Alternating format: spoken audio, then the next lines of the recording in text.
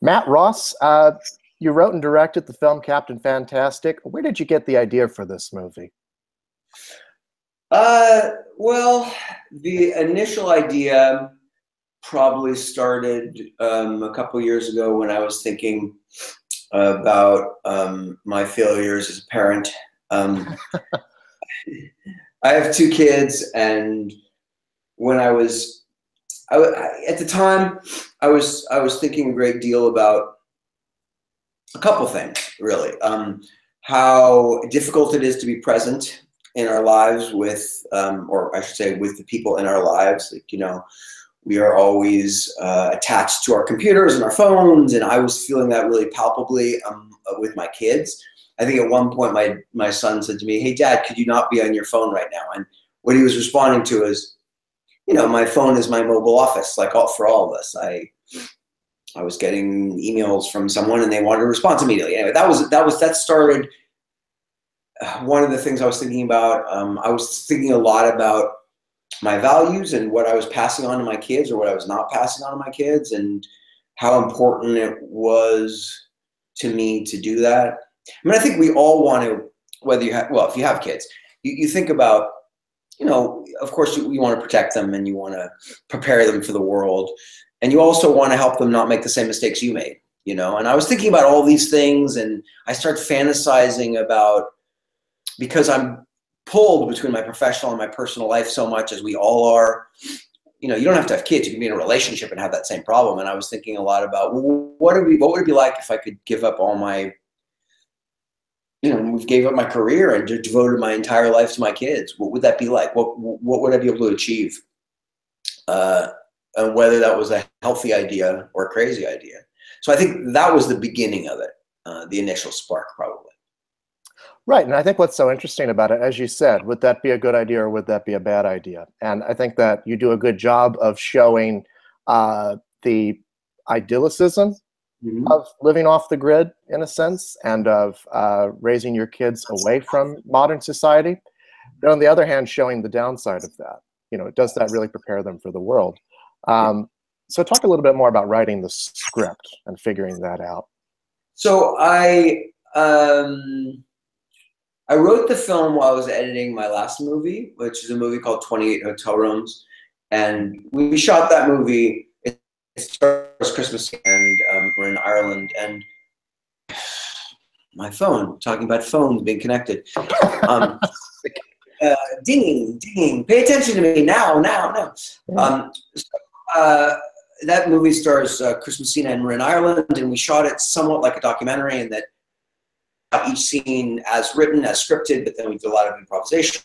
So I had a lot of footage, and I edited it over the course of about 9 months. And as I was editing that film, and we were taking breaks because the editor, Joe Krings, lives in New York, I was writing that film. And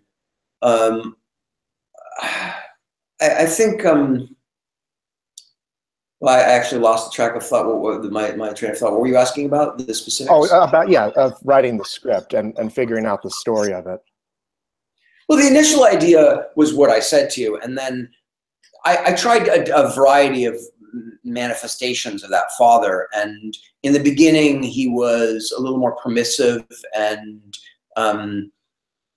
I realized that it didn't yield the best drama necessarily. If drama is conflict, I think there needed to be a little more rigidity.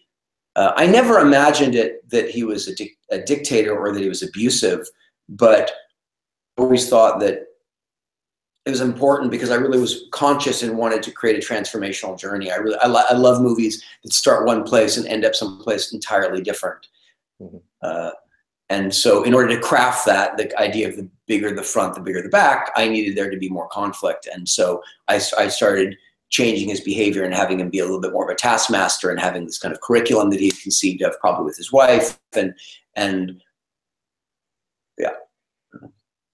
Well, his intentions are in the right place. I mean, having them read books and talk about why they like them or why they don't like them, having them exercise, and being. Yeah, no, I think he's admirable. I mean, I hope.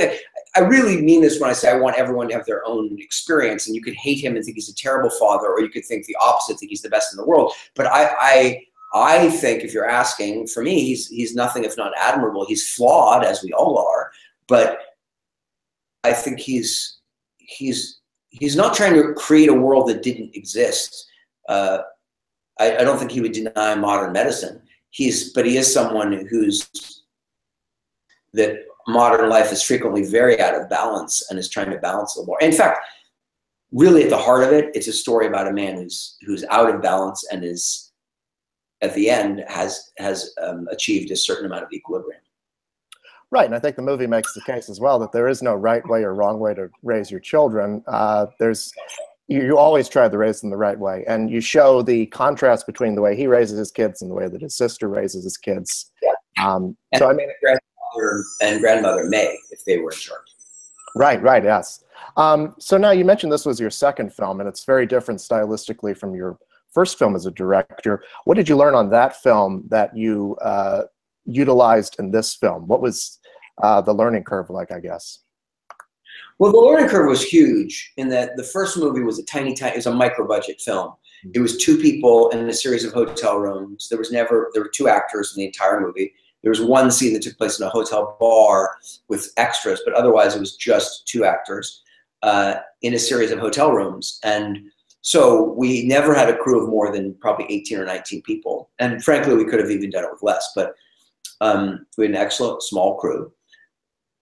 Captain Fantastic was a much bigger endeavor, with a full crew and a legitimate amount of shooting days. And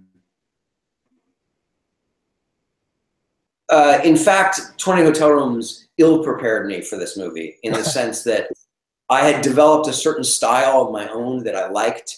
It's not my own in the sense that no one else does it, but it was something that I felt very comfortable doing, which is, filmmaking is all about time and money determines how much time you have.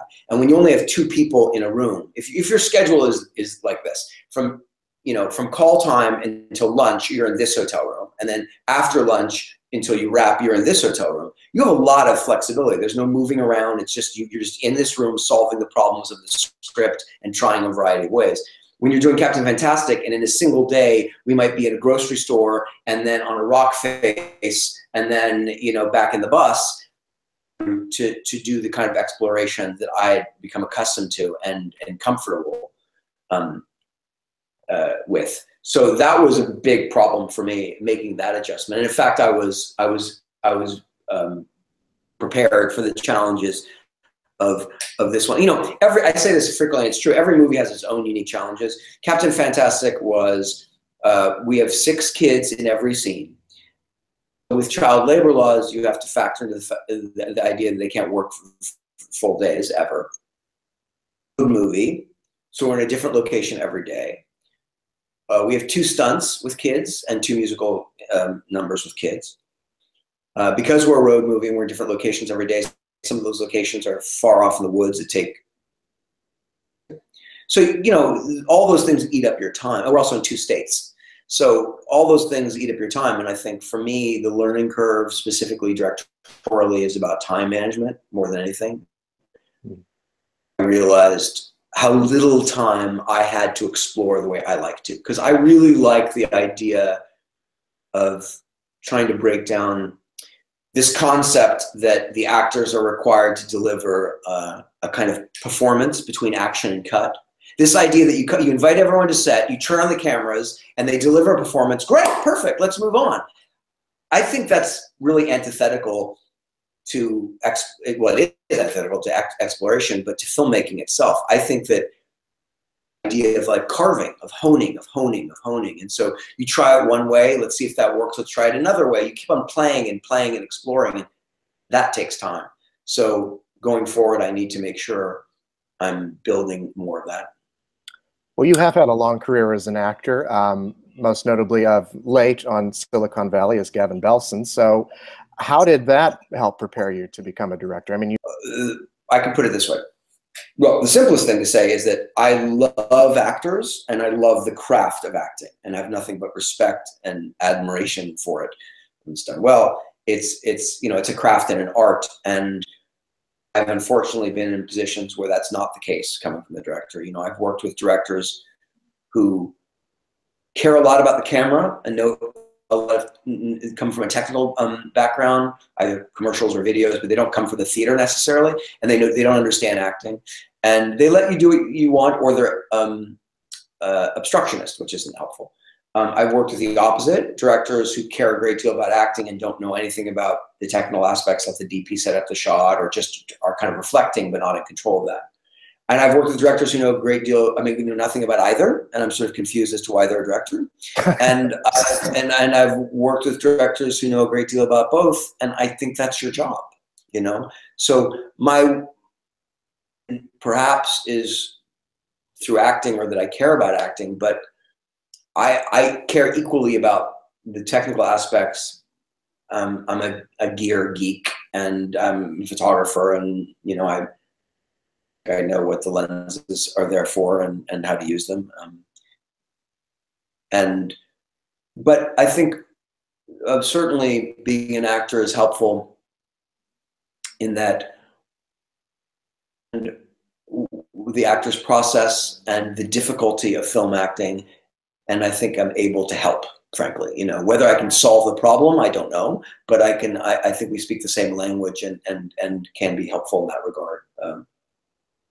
More to the point, I think, and again, this is something I've said many times, but I really do believe it. I kind of think that most iconic film moments are acting moments. You know, when you talk about a movie you love, you or I, or people who are involved in the business, might say, "Oh, that was an incredible dolly shot," or "I loved how the dolly shot hit, and the music and the car." You know, we might analyze it from a technical point of view, but I think most people, audience members, people who are not in the industry, go to have an interaction with a human being revealing themselves, and whether it's, you know, Viggo crying or laughing or some revelation that happens through the actor, that's what they're going for. We're looking for that human connection, and so I care about that, I guess.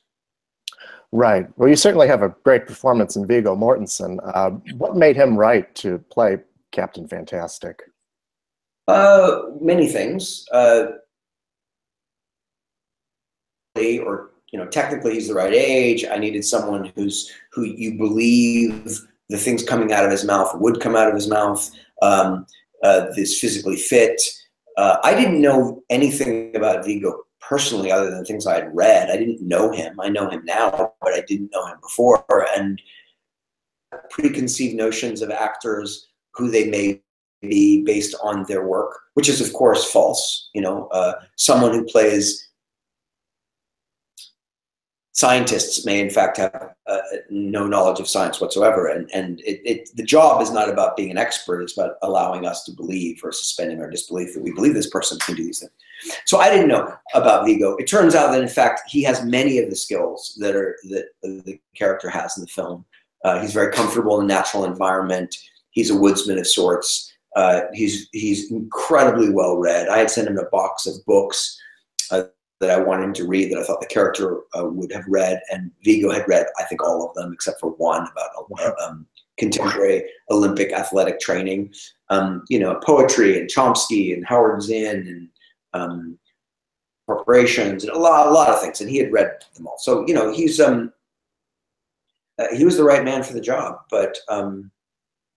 You know, and he brings his own qualities. Every actor, you know, you and I could sit and throw out names and spitball names, and we could think of other fantastic actors who would make the film their own version of that character. You know, Viggo was my first choice, and I was very fortunate to get him because I think he's one of our greats. I think Viggo is, you know, I say this frequently, and it's true. He doesn't have inorganic moments, and you kind of don't catch him acting, which, you know, leads this kind of authenticity. You know, he also brings an intelligence and a gravitas to everything he does. I think he's a great artist. Absolutely. And you surround him in the film with a lot of great actors, but particularly the children. Was it difficult finding 6 interesting children who could play well-read and athletic and intelligent? Yeah. It took a long time. I saw a lot of kids because we live, you know, I mean, you and I are talking through our computers. I saw hundreds of audition tapes from all over the world, you know, from pretty much every English-speaking country, all over Great Britain, all over Australia, New Zealand, all over the UK, the United States, Canada. I think we even got a couple tapes from South Africa. And I watched all these tapes. I didn't watch all of them. I would watch the first scene of everyone. I'd still be watching them if I watched all of them. And it was pretty amazing. You know, the kids said, we asked them to send in skills, and amazing skills, from trapeze artists to amazing gymnasts and singers and musicians. And, you know, on paper, it's a tall order. You have to be, we have to believe, again, these kids are this well read. Ability, they need to be physically fit. There were a lot of skills that we hoped to bring to the film. Now, again, we did a boot camp where we taught them a lot, and you can't expect them to be experts in any of these things. It's impossible.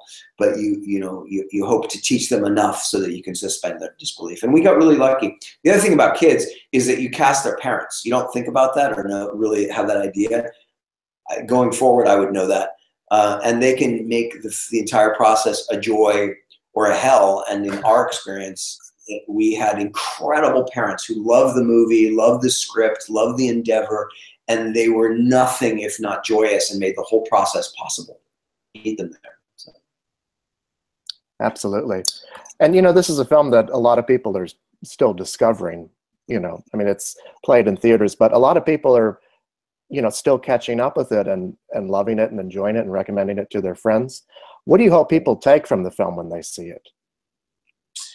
Well, it's true. I mean, we live in a culture where people don't go to the movies the way they used to, go to the theaters the way they used to, and a lot of people see things on, you know, VOD. And I've certainly, since it's come out a week or two ago, I've gotten a lot of emails on a daily basis from people who are seeing it.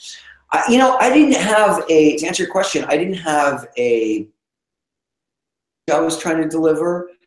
I think what I hope people take away from it, what I hope they get from it, is what I want in a movie. I want to have an experience that's an emotional experience. I want to be moved. I want to laugh, or I want to cry, hopefully both, but I'd like to have one. And I want to be intellectually stimulated. You know, I see a lot of movies that do for me, and sometimes they're extraordinary.